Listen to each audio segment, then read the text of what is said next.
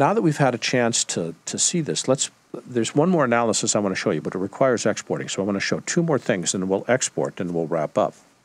Let's take a listen to the entire mix as we watch this go through by looking at the mixer.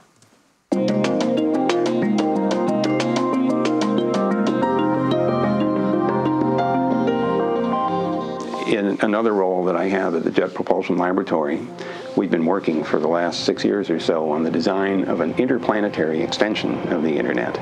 We want to standardize the communications standards, the protocols that are used in space.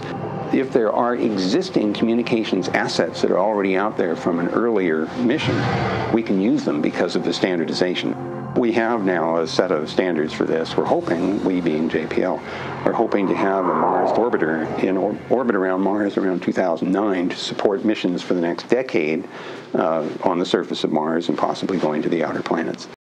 Okay, a really, really clean mix. Let's watch the whole thing and see what it looks like with pictures, and then we'll export our final mix.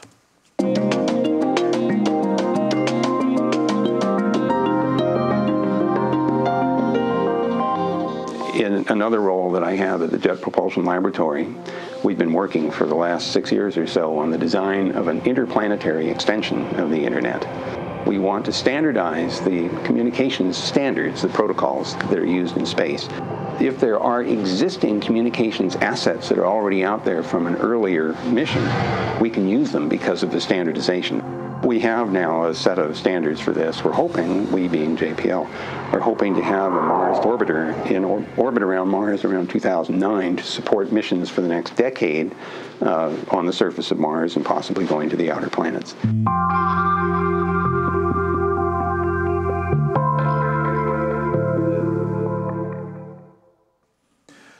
Now, you can tweak the mix to your own satisfaction, but think about that. In about 7 minutes, we went from beginning to end and fully mixed. Now it's time to get it back to Premiere, or time to get it back to Final Cut. And we've covered how to do that in the second of the 3 series of audio for video webinars that we've done. But I didn't cover how to test your audio to make sure that it's safe. So watch this. I'm going to go up to the File menu, go down to Export, Multi-Track Mixdown, Entire Session. I'm going to save this as a WAV because that's uncompressed. It's the highest quality. We're going to use Dr. Surf Doc Mixdown. I'm going to save it to the desktop to make it easy to find. We're going to output stereo 4816. That's all correct. Click OK. And it now outputs it. In just a few seconds, because audio moves really, really quickly, we output it. But here's the reason this is important. I got to find it. I got to look for the WAV file up here. Dr. Surf Mixdown WAV. When I double-click it and I open it up inside the waveform editor, the first thing I look at is how even does the waveform appear. This looks pretty good, but then I analyze it. Go to Window, Amplitude Statistics, and click Scan. This now goes through and looks at the entire clip. It says, what's the peak? -3. That's fine. What's the clip samples? Is there any distortion? This number should always be 0. What's our loudness? It should be around -20. It's perfectly okay for the web, a little loud for broadcast.